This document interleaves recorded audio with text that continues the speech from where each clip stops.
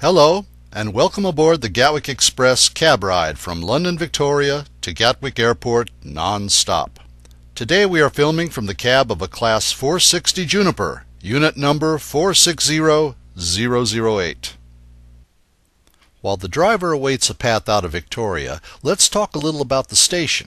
On 23 July 1858, the Victoria Station and Pimlico Railway was incorporated, with the object of extending the railway across the river to a more convenient location nearer the West End.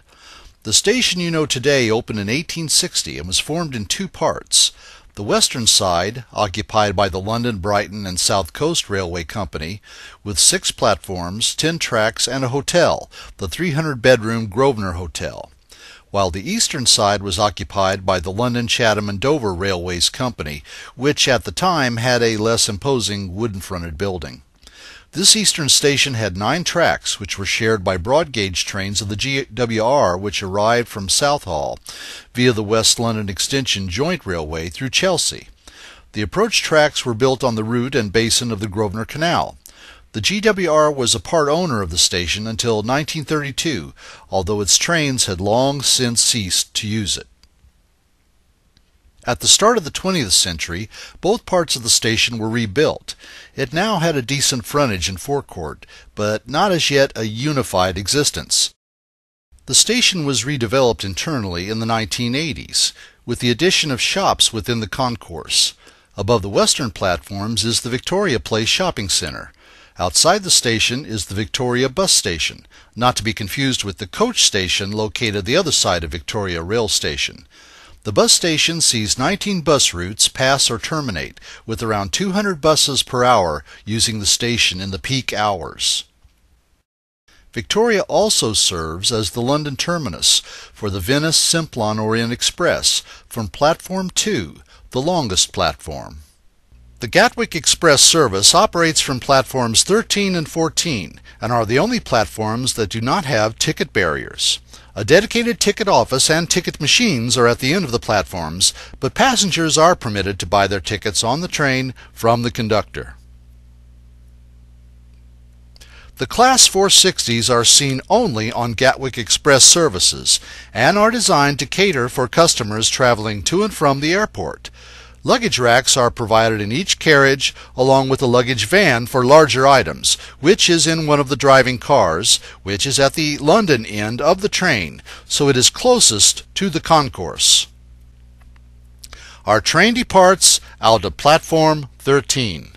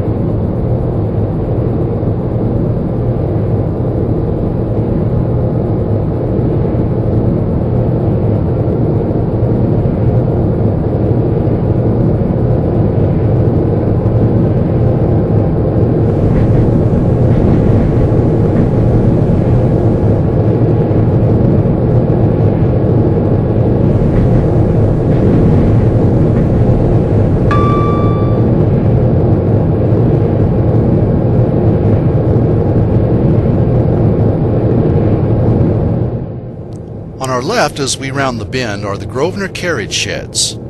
This is occupied by Southeastern and is used for stabling their Class 375 and networker fleet of Class 465 and 466 electric multiple units overnight to save long ECS moves from Hither Green or Slade Green. The track layout does not allow much swapping, with only a small number of connecting flyovers between the main lines in the Battersea area, plus a single track connection immediately outside the station. As the Brighton side is the busier of the two, Disruption on that line sometimes results in some of its suburban services using the eastern side. This is particularly true of the Gatwick Express, which travels along the Brighton Main Line, as it will often divert over Chatham side tracks during engineering works in order to maintain service levels. We now cross over the River Thames by way of the Grosvenor Bridge, often referred to as Victoria Railway Bridge. This was the first railway bridge over the Thames in central London and is actually two bridges in one. The western side of the bridge being built between 1865 and 1866 by the LBSCR, and the eastern side was built by the LCDR between 1858 and 1860. Both bridges were rebuilt in steel between 1963 and 1967, the original piers now being encased in concrete. Just ahead on the left is Battersea Power Station, now defunct.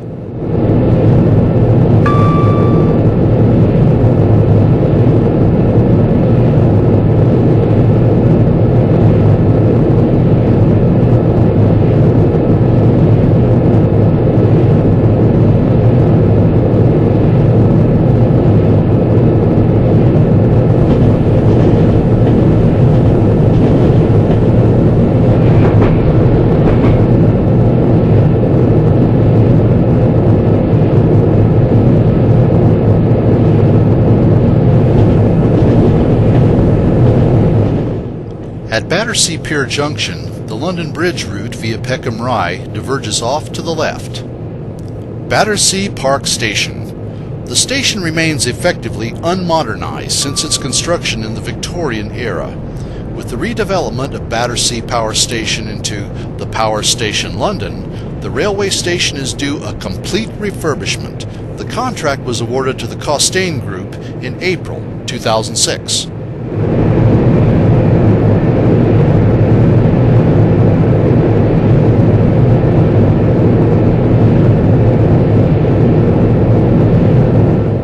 We now fly over the Southwest Trains lines from Waterloo to Reading and Windsor, Portsmouth and Weymouth, and Salisbury and Exeter.